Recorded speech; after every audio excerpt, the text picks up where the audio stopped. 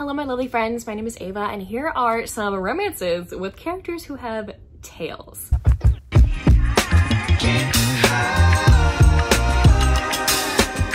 This is a very specific video, I know, but sometimes I love a good tale. I love a good tale in a romance book. And yeah, most of these are either like alien or monster, paranormal related in some way. I love tale play.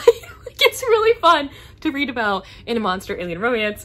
So yeah, here are 10 romances where the hero has a tail and they probably use it in some aspects, okay? First I have The Quarry Master by Amanda Milo. This one is a Grumpy Sunshine romance. The hero is this alien creature you see on the cover and he hates humans. He thinks they're so lazy because he's trying to build this facility for humans on this planet and humans are supposed to be helping him and they just want to take breaks and sit and chat. And he's like, no, we gotta get things done. And he feels like they complain all the freaking time. He's like, I hate humans. But then he meets our heroine who has a different work ethic compared to all of her species. And he is very intrigued by her. She is also a person with a limb difference. She only has one arm. And the hero is like, oh my gosh, even with just one arm, she's like killing it. Like she's doing way better than everyone with two. Like what are these people doing? They're doing nothing. So he cannot stand humans except for this one woman. And they actually end up falling for each other. It's a Grumpy Sunshine romance. The heroine is so stinking funny. I love her. The hero does have a tail and it is red. Okay. We also have Stolen by an Alien by Amanda Milo. This is the first book in the series. And this one, the hero's tail is kind of, I think kind of like his back. I think it has like spikes on it if I'm not mistaken. But this one, the hero saves the heroine from being like molested after like a slave auction block.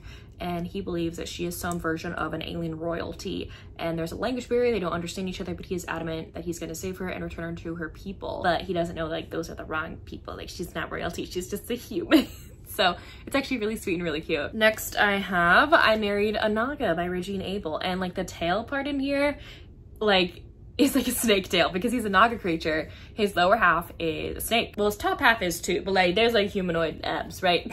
So, but like his whole bottom half is like snake. So there's like a rattle, I think, on the end of his tail too. This romance takes place on a planet that is not Earth. It's the planet where our hero is from. What's his name again? Cesaro. Cesaro is our hero.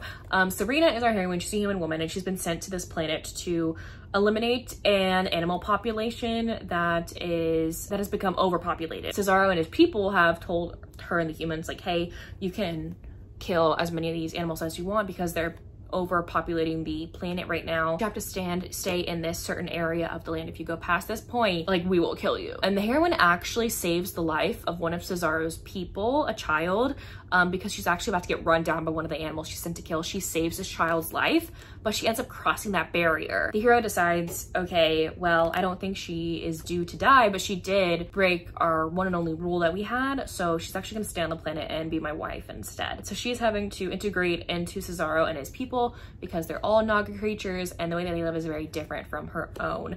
And the hero is like smitten with her right from the get-go. That's why he gave the different alternative to dying to marry him, because he wanted her. But his tail does come into play at some points in this book. Sweet Vengeance by Viano Onimo is next, and this one's actually a demon romance. This one's paranormal. It takes place on Earth. The heroine was sexually assaulted by a coworker and she is like set to make his life a living hell, wants revenge to the most ultimate degree. So she ends up summoning a demon who is our hero. The moment that he senses her like need and lust for vengeance, he just becomes like enthralled by her. He's like, oh my gosh, I'm obsessed with this woman.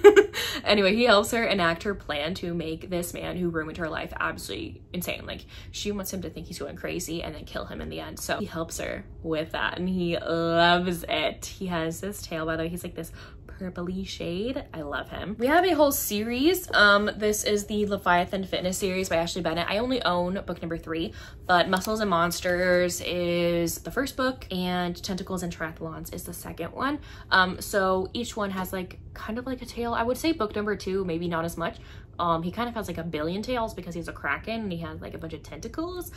So maybe I would say more so book 1 and book 3. Well, book 3 have tails in it. Number 1 is so cute. Atlas is this monster wolf creature and he ends up meeting our heroine on the sidewalk when the cake that she baked, one of the layers ends up like falling on the sidewalk in front of him. He helps her clean it up and his tail is like giving away how interested he is. He just keeps on like moving, like keeps on moving. And he's like basically trying to like grip it, be like, stop moving. It has a mind of its own. And he is like so into her. And she is very into him. He owns the gym down the street from her bakery, and she goes into the fitness center. So the hero becomes her personal trainer, and they're in close proximity, and his tail like gets into the works at some points. It's really cute. And then we have monsters and minotaurs, and the hero is a minotaur. The heroine is actually the mother to the heroine from book number 1.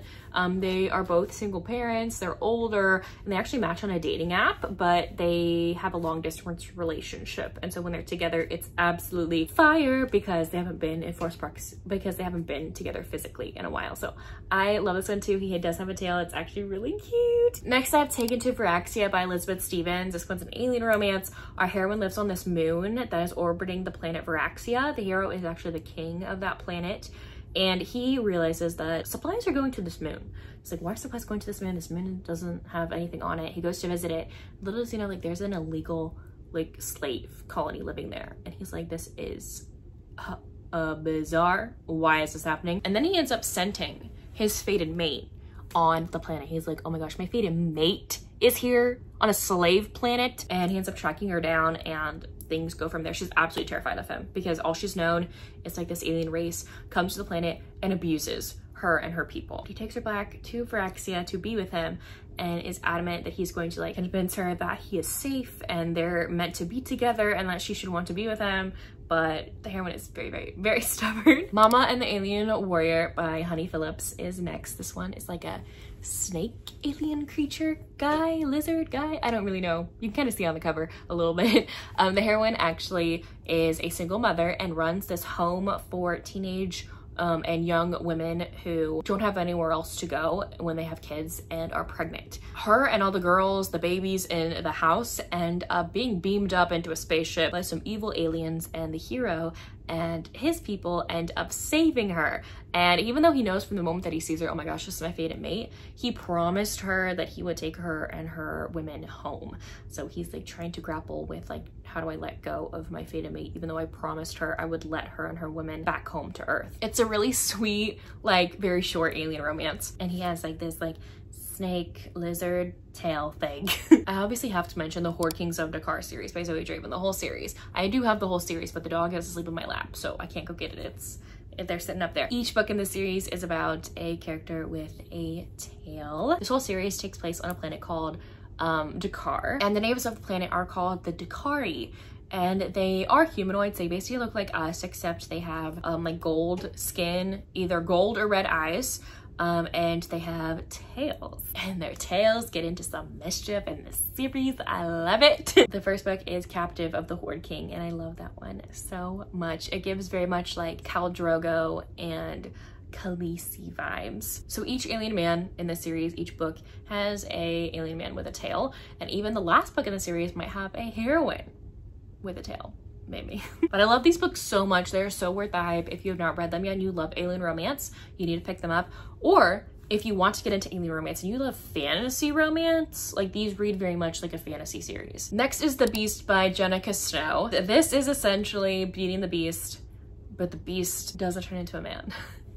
There is no like curse put on him. He just wants Belle. He actually is like watching and kind of stalking Belle for a while. He lives in the castle by himself, right? And in his beast form, he ends up seeing Belle in the town nearby and kind of like stalks her, and then figures out that her dad is in some debt. He decides to blackmail her dad and is like, give me your daughter and I will let you go. You know what I mean? So he gives his daughter to the beast, and it's definitely Beauty and the Beast, but it is hotter, okay? And it is more monstrous because he does not shift into a man. And lastly, I have Mistletoe by Kimberly Lemming. This is a little novella that she's written that takes place kind of like in wintry time on this fantasy world, and the heroine and hero have to fake date or be fake mates for a specific reason. I don't want to spoil it because it is kind of short, but he's this like fox shifter creature thing who has like a cute little tail. He's really cute, but yeah, they have to be fake mates